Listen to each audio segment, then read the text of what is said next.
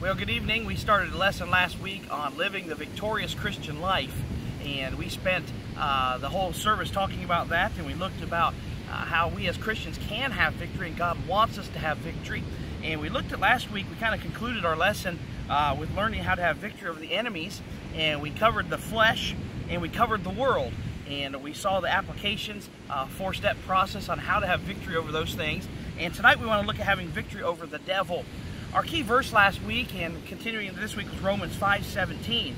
For if by one man's offense death reigned by one, of course that's referring to Adam, much more they which receive abundance of grace and of the gift of righteousness shall reign in life by one, Jesus Christ. And we talked about the fact that we get to live as kings and queens for Christ, by Christ, and through Christ because of our relationship with Him. And so as we continue this thought on having victory in the Christian life, let's have a word of prayer real quick, and then we'll just jump right into the message and give you just a little quick review, and then we'll finish the lesson up this evening. Let's pray together. Father, we love you. We thank you for your blessings and your goodness. Thank you for the time we have to open your word and to look into it. Thank you for the victory you've promised us. Thank you for the victory that's available to us, Lord, if we'll just claim it. Bless this lesson now. Use it in our lives to strengthen us, we pray. We ask these things in your name. Amen. Amen. By the way, if you haven't noticed, I'm not here at Benson, Arizona. We're not in church. This is a live stream only service, and you probably noticed the scenery behind me. I'm in Florida. I went to a pastor's conference to get away and to get some refreshing, and was able to see my daughter here for a couple days as well. And so I'm coming to you from Florida here, and want to finish this lesson up. So last week we saw how to have victory over the world. We saw how to have victory over the flesh. And of course there's a four-step process. Identify the enemy, understand the enemy, realize God's provision for your victory, and then translate Christ's victory into my own life and my own experience. And so let's look at this thought tonight. How can I have victory over the devil? And of course we know he is the wicked one and the evil one, the father of lies. And so that's who we want to look at being able to defeat and have victory over this evening. How can I have victory over the devil? First of all, of course, we take our steps. First of all, we identify the enemy. Identify the enemy. According to 1 Peter 5:8, the Bible tells us very clearly and very plainly that the devil is our adversary. It talks about him being a roaring lion, walking about seeking whom he may not just nibble on, not just mess with, but devour. And that's his goal, is to destroy our lives. And so we need to understand as we identify this enemy of the devil, he's not a friend, he's not a part-time enemy and a part-time friend. He is the adversary. So we identify the enemy. Secondly, then, we have to understand the enemy. How does he work? How does he fight? And of course, like we've seen with the other enemies, the world and the flesh, usually it's not a fair fight, and it's never a fair fight with him either. How does Satan attack the Christian? We saw how the world attacked the Christian, allurement. We saw how the flesh attacked the Christian, feel good for yourself. And now we're going to see how this enemy, the devil, attacks the Christian. Well, the Bible teaches that the devil uses a various number of devices. 2 Corinthians chapter 2 warns us to not be ignorant of his devices. There's a lot of tools and weapons that Satan could use against us. We can spend a lot of time talking on them. I'm going to give you 5 here real quick. We'll have those on our screen here for you. 5 quick ways or devices that Satan uses against us. Number 1, he uses temptation. Temptation. 1 Thessalonians 3:5 talks about that. Satan is a master of enticement. He's a master of showing you something that's good, tempting you to try it. It won't hurt. Give it a go. Everybody else is. And then he's got a hook in you. And so he uses temptation as a way to attack us. Secondly, number 2, he uses wiles. Wiles. Ephesians chapter 6, verse 11 talks about that, the wiles of the devil. This is crafty deception. Again, we talked about it a little bit when we talked about the world, but he shows you the upside and the fun and the good thing about sin and how awesome it looks. He never shows you the repercussions. He never shows you the judgment or the punishment. He only shows you and entices you with what looks good. You ever seen those wax fruit bowls? And man, that fruit looks really good, but if you were to bite and pick it up and take a bite out of it, you'd be miserably disappointed. That's Satan. He offers us with his wiles, with his crafty deception, he offers us these wonderful things, but in the end, they're not so wonderful. So he uses temptation, he uses wiles. Thirdly, he uses pride. 1 Timothy 3:6. Satan appeals to the flesh. He knows how to push our buttons. He knows where our pride level is. He knows what things to throw at us and what things to hit us with in the area of pride. And so he'll use our pride against us because he's a master of using devices. Number 4, boy, this is a common one he uses. He uses discouragement. uses discouragement. You ever been discouraged? I know we have. We need to understand sometimes in our lives that discouragement is not just something that happens. Many times discouragement is something that Satan stokes the flames of in our lives and tries to get us discouraged. Deuteronomy chapter 1 talks about that a lot. But he tries to throw discouragement at us, and discouragement on top of discouragement, and get you discouraged about being discouraged. It's an amazing tool he uses, but it's very effective. And he fights us with discouragement. The fifth one I'll just show you tonight, as we're kind of understanding the enemy. Ephesians 6:16 tells us he uses fiery darts of opposition.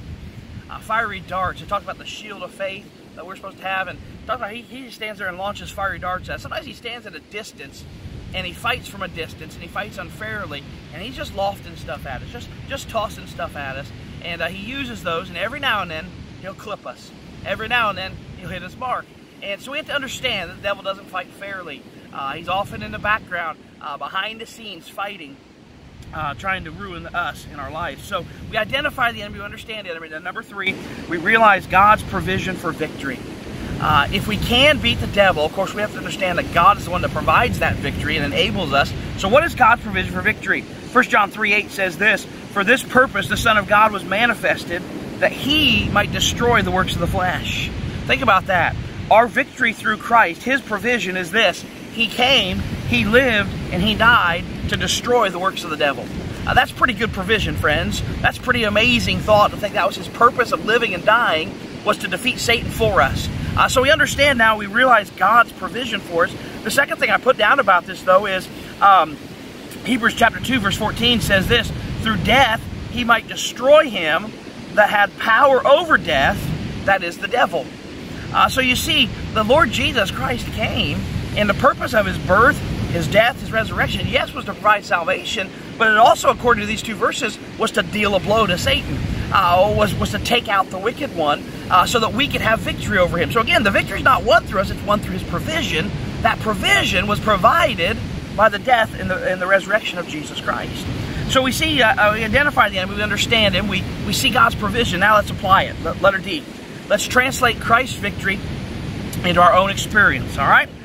So let me give you 4 quick things, okay? Or actually, there's 7 quick things, but 4 things here on this first slide. Number one, remember this: you are on the winning side. Well, this is key, because we forget this sometimes. In the battle we face, the struggles of life, the circumstances we hit, sometimes we look at life and say, man, this is hard. Realize this: no matter what happens in life, you are on the winning side. 1 John 4:4, "Greater is he that is in you than he that is in the world." It doesn't matter what Satan says. It doesn't matter what the world says. It doesn't matter what your flesh says. Greater is he that is in me, Jesus Christ, than he that is in the world. So that's my own experience. Secondly, according to 1 John 2:14, the Bible teaches that we overcome the wicked one when the Word of God abides in us. So when we start applying this victory to our life that Christ has provided, first of all, realize you're on the winning team. But secondly, start applying and meditating and studying and memorizing the Word of God. The more we use and the more we soak up and the more we apply, the easier it is to reach into that when we need it. When we are tempted to do wrong, we need to fight the wicked one. So overcome the wicked one through the Word of God. Number 3, Ephesians chapter 6 tells us to put on the whole armor of God.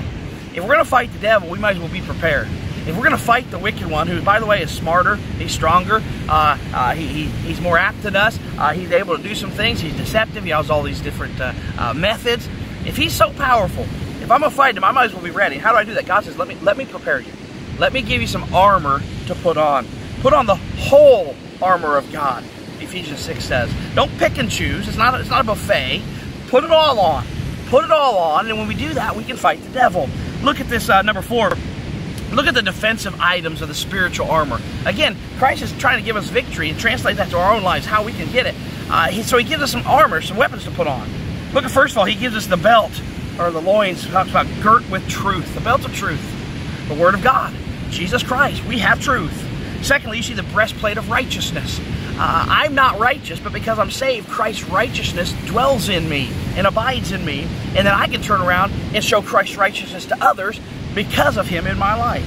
Put on the breastplate of righteousness. It talks about the shoes shod with the preparation of the gospel of peace. Shoes of peace. Shoes of peace. Live peacefully with all men at all possible times. We see that pointed out other places in Scripture as well. It talks about the shield of faith. the shield of faith. Again, we are covered, and our shield, our defensive weaponry is this. I have faith in Him. He's promised the victory. He died to defeat Satan. He rose again. He's already taken care of all that. He's in me. He's greater than the world and the opposition. I can trust Him, the shield of faith. We lack faith sometimes in His victory working abilities. Trust Him. Have faith, shield of faith. And then talk about the helmet of salvation. Those are all pieces of the armor God gives us to put on so that we can fight the devil who's standing back there launching his fiery darts, as we saw earlier. So you see that, the defensive items. Number 5, look at the offensive weapon He gives us. The Bible tells us He gives us the sword of the Spirit. The sword of the Spirit. You realize that offensively as a Christian, I don't have to come up with a strategy. I don't have to come up with a game plan. I have the Word of God. And the Word of God is powerful enough to defeat the enemy. Think about it. When Jesus was tempted in the wilderness 3 times, what did He use? The Word of God. If it's good for Him, it's good for us as His followers. We have the Word of God as our offensive weapon, the sword of the Spirit. Number 6, James 4:7 tells us to resist Satan. Continue to say no. Continue to say no. Continue to say no. Continue to say no. The Bible says resist the devil, he will flee from you. Eventually he's going to get tired of pressing you. He's going to get tired of losing the battle. He's going to move on to a weaker Christian. Resist Satan. Number 7, Ephesians 4:27 says that we are not to give place to the devil. Don't give opportunity. Don't open a door. Don't open a crack or a window. Don't allow him access to your life. Avoid him at all costs. Fight him at all costs. And don't put yourself in a position where that temptation is real and where he's able to step into your life and wreak havoc. So that's translating that victory to our own experience. So we have seen how to have victory over the world. We've seen how to have victory over the flesh. Now we see tonight how to have victory over the devil. Let's cover a couple more points here real quick, and then we'll close. First of all, number 7. Let's look at the person of victorious living. The person of victorious living. The Christian who could be labeled a victorious Christian or could be labeled living a victorious Christian life, again, it's not because of who they are. We are a person of victory because of Jesus Christ and because of His relationship with us in our lives and in our hearts. Because of the person of Christ, we can have victory. So when you think about a person or a Christian of victory, again, it all stems back to Christ. It says, Philippians 4:13, letter A, victory comes to our relationship with that person of Jesus Christ. It says, what does it say? I can do all things through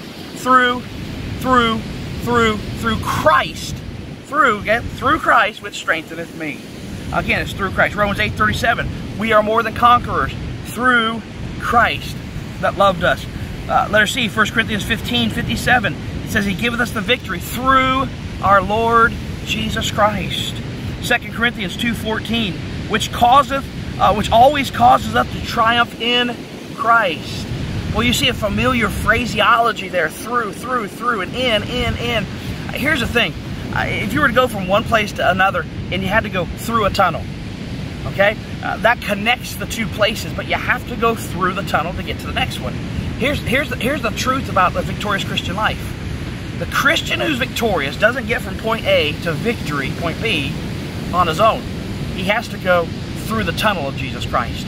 He provides that victory. He provides that strength. He provides that resistance to temptation. Trust God and let Him see you through.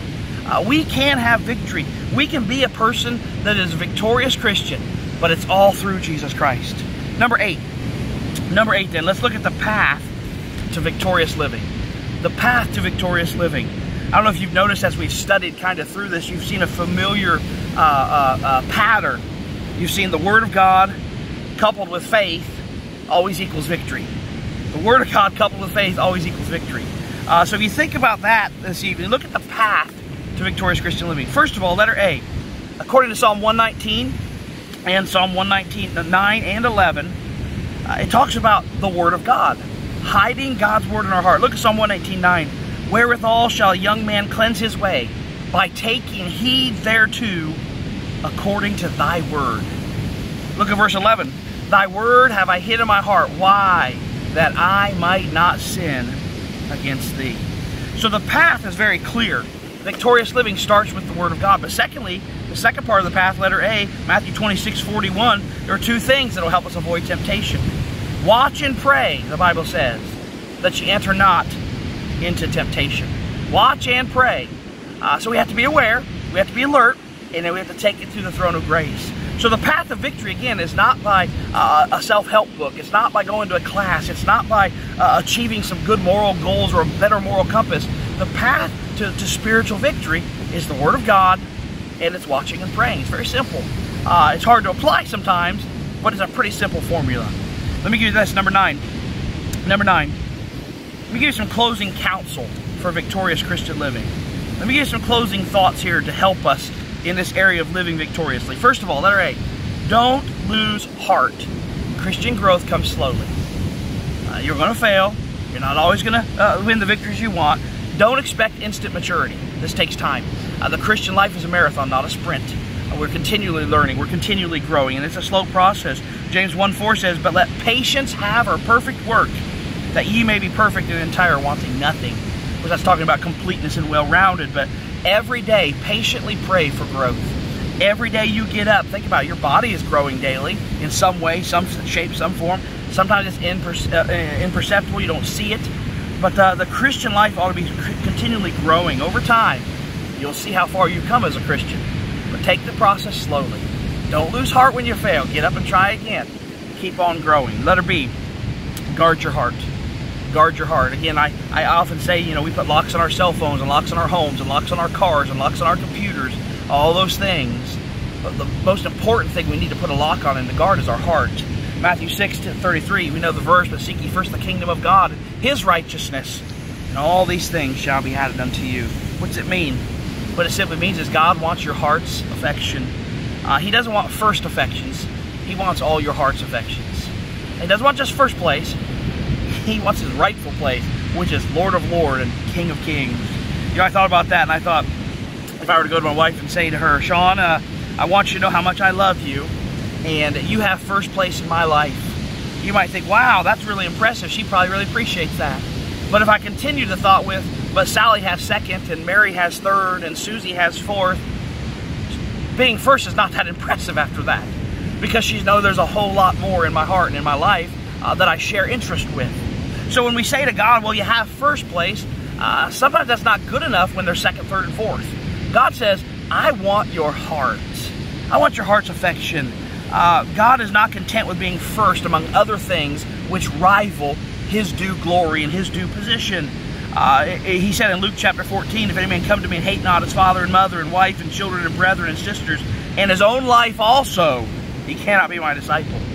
We see constantly reminded in the Gospels, love the Lord your God with all your heart, your soul, your mind, and your strength. God wants our heart. If I want victory, yes, it comes slowly sometimes, but I've got to guard my heart. Letter C. Letter C. Examine your heart. Examine your heart. Paul said to Colossians 3:2, "Set your affection on things above, not on things on the earth." To what is my heart attached? To what does my heart long for most? To find out if your heart is truly attached to Christ, here's how you can examine it. First of all, look in these areas. First, how about your time? Do you enjoy being in His presence? Do you enjoy spending time with Him? Do you enjoy worshiping Him? Do you enjoy loving Him? Do you enjoy going to the throne of Almighty God? Do you enjoy fellowship with fellow Christians around the church house? What about my time? Number two, as I examine my heart and see if it's fully in Christ, what about my thoughts? My thoughts. What do I think about most? Proverbs 23 says, "As a man thinketh in his heart, so is he." Proverbs also reminds us in chapter 4, "Keep thy heart with all diligence, for out of it are the issues of life." What do I think about? Because here's the thing, what I think about is what's most important to me. And what's most important to me is the things that I'll take care of and do most in my life. What are my thoughts? Philippians 4:8 reminds us to fill our mind with certain things that are lovely and just and honest and pure, good report, those types of things. Is that my thinking process? Does He have my heart? Does He have my thoughts? Does He have my time? Third way I examine my heart, not just my time and my thoughts, but how about my giving? And I know we talk about this on Sunday even, but how about my giving? Time, talents, and treasure. Am I giving it to Him? See, because here's the true thing for Christians, and we understand this, especially the Wednesday night crowd. I can look at my checkbook, my credit card, whatever, statements, and I can look through that and I can find out very quickly what I really value in life. Do I value Christ? In my giving, my time, and my talents, and my treasures? Do I value Him? Does He have my heart? For where your treasure is, there will your heart be also. Examine your heart. Guard your heart. Don't lose heart. Remember, it's a slow process. And then letter D, prioritize your heart with joy. Make joy a priority. Make happiness and joy and a smile on your face an important thing. Get up in the morning and say, I'm going to smile today. I don't care what life hits me with, I'm going to smile today. I don't care what circumstances come, I'm going to have joy today. And when I meet that teller at Walmart and she's checking me out and she's down in the mouth and maybe a little gloomy, I'm just going to smile and tell her to have a good day. I'm going to prioritize with joy. Remember the golden rule we often refer to it at Matthew chapter 7? Whatsoever you would do, that men should do to you, do you even unto them. Think about this. What if you were depending on somebody else to bring you joy? Their joy equaled your joy. What if somebody else was depending on you? Their joy was equal to your joy. How would we be doing? What if we depended on somebody else to explain the plan of salvation like we explain the plan of salvation? What if we depended on somebody else to teach the Bible like we teach the Bible? Disciple somebody like we disciple somebody? Love people like we love people? What if we were dependent on that? How would that equal out? How would that equate? How's my love? How's my discipling? How's my Bible study? How's my sharing the plan of salvation? If others did it the way I did it, would the world be better off, or would we be a stalemate, or would it be worse? Prioritize your heart with joy. Mark chapter 10, the Bible says, "For the Son of Man has come not to be ministered unto, but to minister."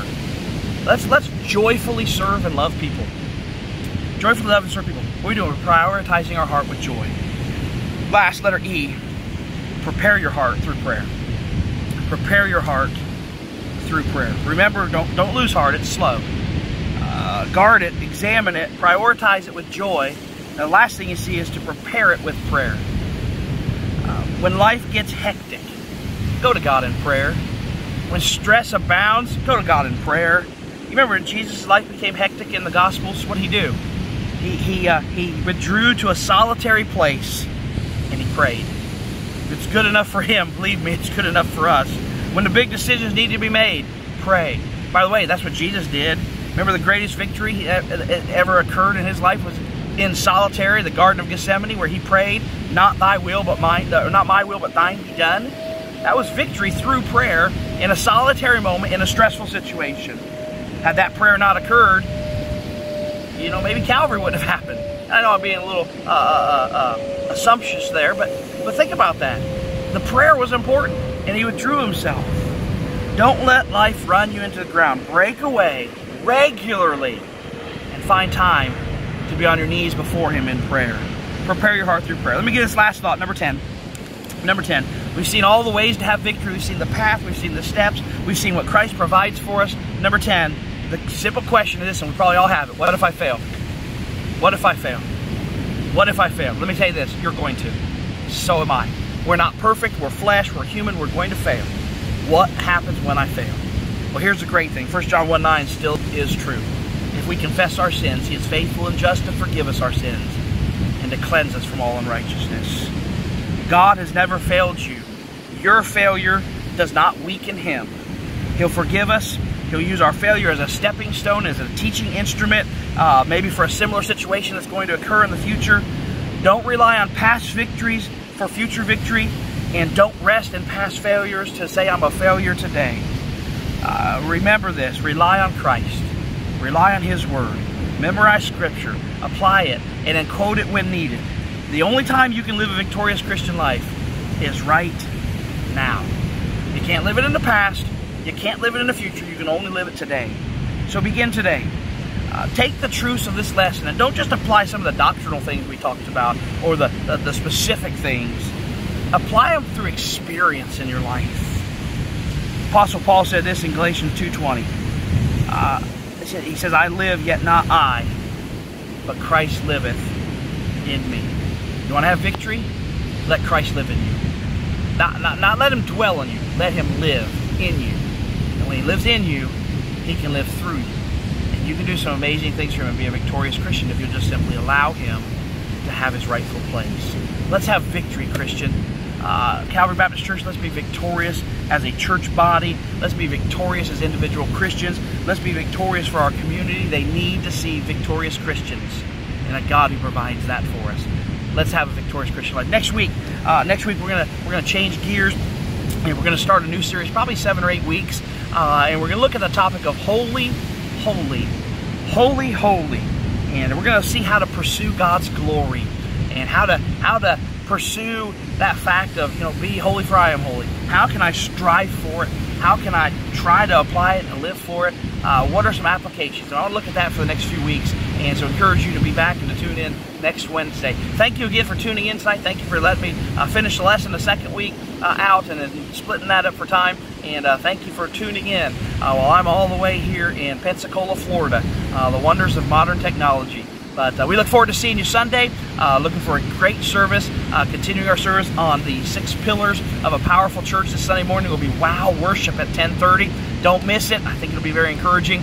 And then, of course, our evening service continuing on the biblical view of the end times. So I encourage you to be out for that as well. God bless you again. Thank you so much for tuning in. And we look forward to seeing you Sunday morning. God bless you.